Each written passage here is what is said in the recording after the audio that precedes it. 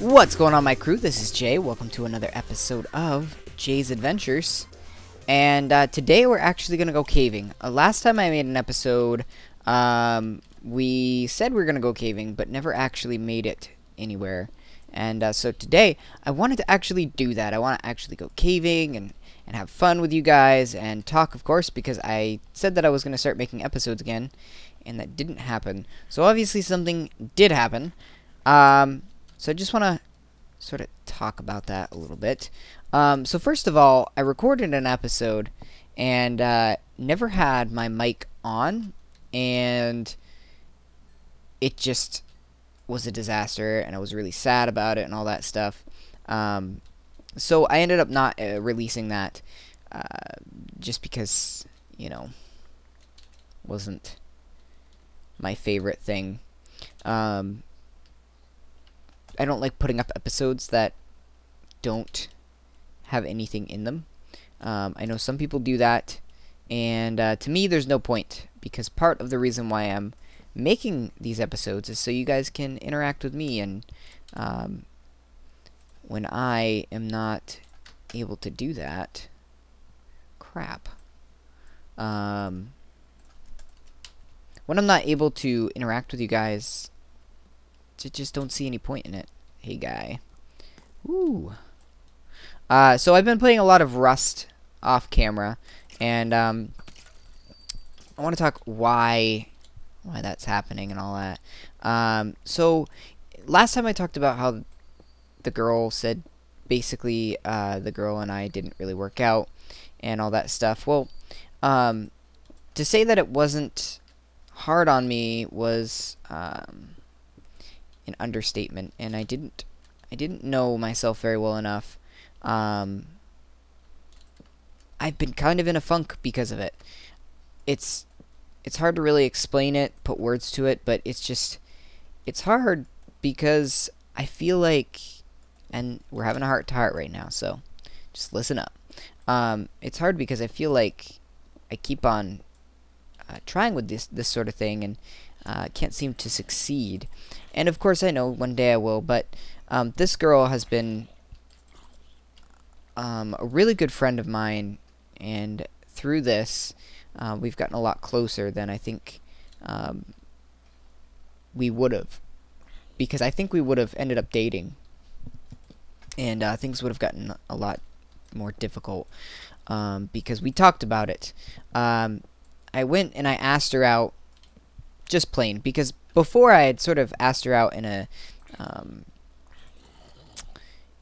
way that really isn't, in my book or really anyone's book, considered asking someone out. So it was kind of like, hey, you want to go, or not even you want to go, it was, can I fix your computer? That's not asking a girl out. That's asking her if she wants her computer fixed, which of course she wants her computer fixed. She doesn't want to go around with a broken computer, so of course she's going to say yes, which that leads you into the friend zone, which you don't want to be in the friend zone. The best way to ask a girl out is plainly, hey, do you want to go grab some coffee, or do you want to go get some food? A lot easier than people think, but that's besides the point. What I'm trying to talk about is I had asked her out once, and then she said she couldn't, and I asked her out again, and she said she couldn't. And so basically I said, well, when could we go out, you know? And she's like, well, we picked a date for us to go out. And whoa, hey, guy.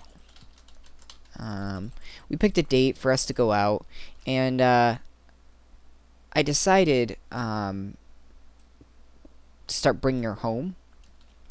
And I said, okay, well, here's your chance. Build some rapport and try and get things together with her. Well, through one of the rides home, she basically asked me, why are you so into me? Why do you like me so much? She gave me a very nice compliment that I think as a guy is probably one of the most, the best compliments you can receive. And she said, you're such an amazing person, and you know, the girl that does end up getting you is going to be really lucky, but I just don't think we could be in a long-term relationship together. And I took this as sort of like a challenge, like, okay, well, she just wants me to prove to her that I can be the person that she wants in her life. So I took it as a challenge. I'm like, okay, well, maybe she wants me to be a little more buff, all this stuff. So I kind of wanted to expound upon it. So I'm like, well, what is it about me that you don't think would last in a long-term relationship? And she's like, well, and then she starts tearing up. And I knew at that point that there was a lot more to the story. Because girls don't usually tear up like that. And it was really hard on her, I think. Obviously, because she was crying. But I was like, okay, I get it. So, you like me as a person, and but you just don't think that we are compatible. And she nodded and said yes, and she just said it's just that I'm such a good person and she likes me a lot, but she just knows that long-term wise it wouldn't work out. Which, in one respect, is good to have somebody like that that can be upfront and honest with you and say, look, this isn't going to work out. But at the same time, it's hurtful. It's very hurtful.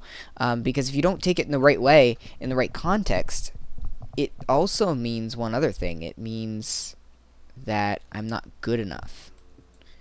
That something about me isn't good enough for us to be together. But you need to not take it like that. And that's very difficult when you've opened yourself. Hey, get out of my way. I'm trying to talk. It's very difficult when you've opened yourself up to somebody and you get that kind of rejection. It's hard enough already, and some of you guys that are Let's Players know this, to put yourself out there on here, and you know, you don't open yourself as much up as you do in a relationship with somebody. Get out of my way, you fool.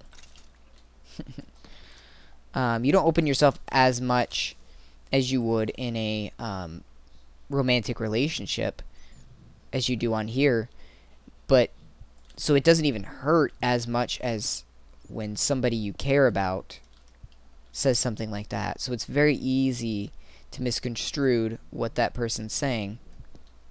And in the past, and this is a little history about me, some things that I'm not proud of. In the past, whenever something like this has happened, I've always run away from the girl. Because in my mind, the best way to protect yourself is to get away from the person and not talk to them, not speak to them. And I can't do that. Especially not here where I work with the girl and all that stuff. And so I decided, what's the best option here? The best option is to get my life back together, for one. And for two, just start hanging out with her. And if she likes me that much and cares about me that much, then we can become really good friends and be there for each other. Like we would if we were in that sort of relationship, but without being in a relationship, if you understand what I'm saying. I'm not saying friends with benefits, but I'm saying, like, you know, when you're single, it's very difficult to get past the feelings that of loneliness and stuff like that. And if you have somebody that you can talk to, like a friend, it's a lot easier. But for me, I haven't had a friend. Oh, there goes that pickaxe. I haven't had a friend that I could really talk to deep about stuff like this since a long time. There was one girl that I was really, really attracted to, and we became best friends. But that relationship never happened, and what did end up happening is I got hurt by that, and that relationship fell apart for a lot of different reasons, not just because I ran away at the start and all that stuff, but I just, man, I've been wanting someone to relate to, understand me, and get to know for a long time, but I just haven't had that. Haven't had that opportunity. So it's been a difficult couple weeks, and I'm definitely feeling like I'm coming out of this, and I'm coming out of it on top. It's just a long process, and kind of hard one at that, to be able to adapt and change with the environment around me. Do I think I'm going to end up with this girl? Probably not. Unfortunately, I think she's right. I don't think we would work out long term. You never know. Funny stuff happens, but I'm not holding my breath on it just because I need to move on. I need to be able to get myself to the place where I can find somebody special. And the only way I can do that is to let her go and search for somebody else out there. So either way, guys, thanks for being there for me. Thanks for not running away. And all that sort of stuff. I know I haven't posted videos. I know I haven't done that stuff, but you guys are awesome. Everybody hasn't unsubscribed or anything like that. Justin hasn't kicked me off the Casecraft server. And all that's good. So hopefully everything works out for the best, and I think it will. But in the meantime, I'm just gonna start doing this stuff again. In the past, when I've gone through these little lulls, this is what's sort of helped me by and carried me through. So I want to continue that. Oops, going the wrong way. I want to continue that and start making videos again for that reason. And that's a powerful tool because I'm able to speak to you guys candid and speak to you guys about real things rather than you know, finding something off the top of my mind to talk about. Either way, I'm gonna head back, and I want to smelt up this iron, and that should give us enough to transport some villagers over to our humble little Roman town. And can't make any promises, but you guys will know when I'm back. Hopefully this will be the start of some episodes. Alrighty. So until next time, happy mining and crafting.